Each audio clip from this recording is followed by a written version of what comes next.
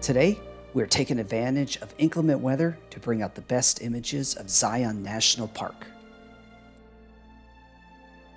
Hey, good morning everybody. Good thing that I stayed at a hotel tonight, otherwise I would be packing my tent nice and wet. So the weather set in, and Zion, at least in its upper elevations, was supposed to get some snow. I can see the clouds slightly breaking up, so we're going to go ahead and pack up my gear, get some breakfast, and drive up to these switchbacks that you can actually get to, because again, for Zion you have to take a bus to get into the actual valley. We're not going to take time to do that. We're going to see, oh good, I can see a little sunlight hitting some of the hills out there. Anyhow, we're going to see if we can see any of that snowfall and what kind of imagery we can capture from the pull-offs in that part of the park. So we're at the entrance to the park right now. And what I did is I took advantage of these clouds that are hanging low over the tops of these mountains. Again, going for that minimalistic look, I first did 2 panos across it, and then I focused on that peak up there and that peak back there, so I can provide those images that graphic artists can utilize.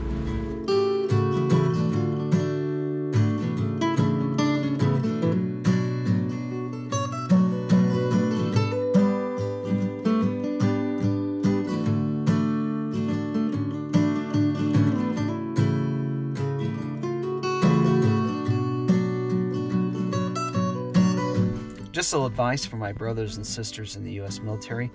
You can get a military park pass for free with a valid military ID. So I'm about to go through here. I think I heard on the radio it's like a $35 entry fee. Not for me.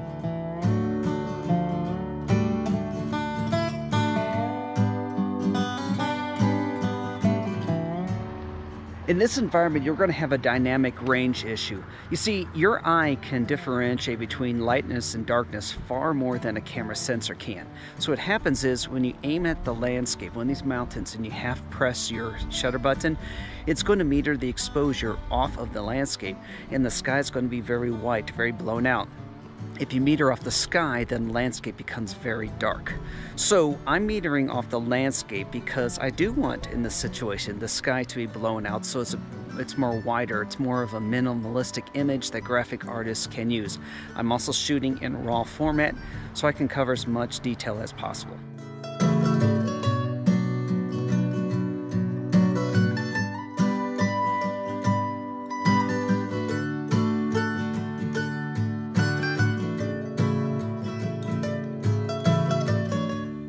You can see that I'm taking a lot of images from the spot. What I'm trying to do is take a handheld panorama to really bring out the details. I'll put a link to my handheld panoramic method at the end of this video.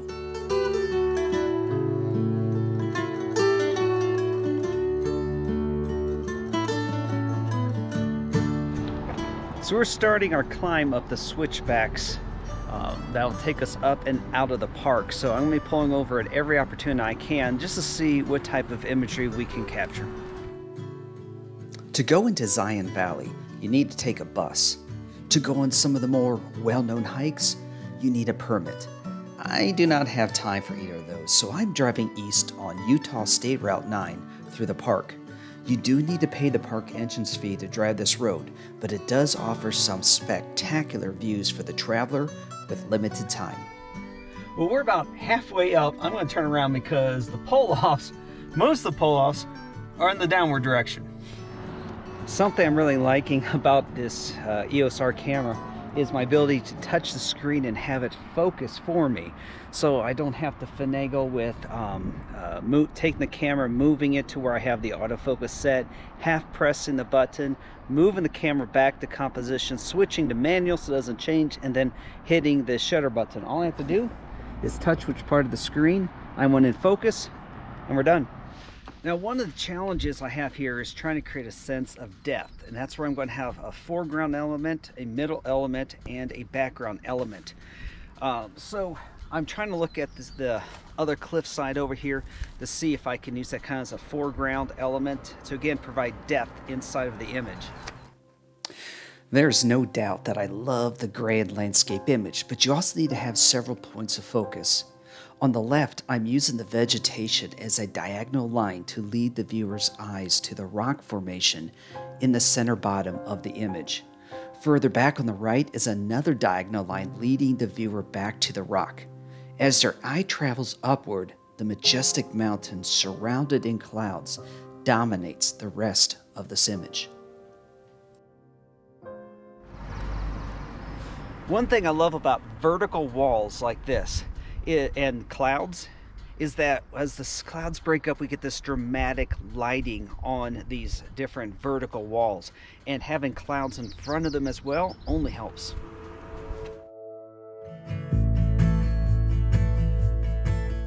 I continued to drive up along the side of this mountain, stopping wherever I could to try and make the most of my limited time here. Don't shy away from a cloudy day. Here in the American Southwest, we do not get many days like this. Inclement weather is the diamond in the rough, something to embrace, not to avoid. For example, this Sky Island image would not be possible without the thick cloud cover. Sure, it makes capturing images a bit more difficult. You need to protect your equipment from the weather, watch your histogram to prevent blown out pixels, and try not to slip in the mud all at the same time. It is these challenges that will allow you to capture the images that your friends will be envious of. Next week, we're going to finish my 5-month trip by exploring the northern desert of Arizona and photographing the Vermilion Cliffs National Monument. As always, please consider opening your hearts and your homes to a shelter animal in need, and if you can't, please donate to your local animal shelter. Thank you for watching, and I will see you all next week in Arizona.